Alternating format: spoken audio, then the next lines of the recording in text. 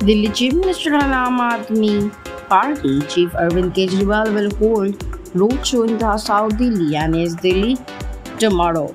The Supreme Court order released from Tihar jail on bail earlier today in the liquor scams case.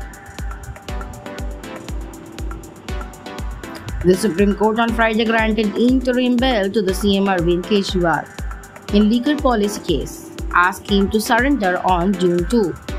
The Apex Court rejected the request of senior advocate Abhishek Manu Singhi appearing for Arvind Kejriwal to grant him interim bail until the declaration of the results on June 4. Congress leader Shashi Tharoor has welcomed the bail granted to Delhi Chief Minister Arvind Kejriwal by the Supreme Court over money laundering case. Reacting to development, he said that it should have happened sooner.